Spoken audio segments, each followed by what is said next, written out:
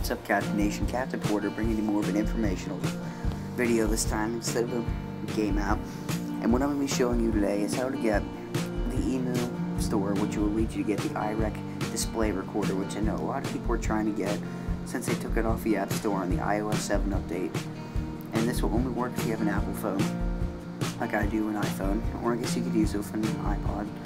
Either way, guys, I'm going to show you how to do it. It's pretty easy. First, you're going to go into Safari, go up, click on your search bar, and type in emu4ios.net. Search it, and it'll bring you to this page. I'm going to click install, and install again.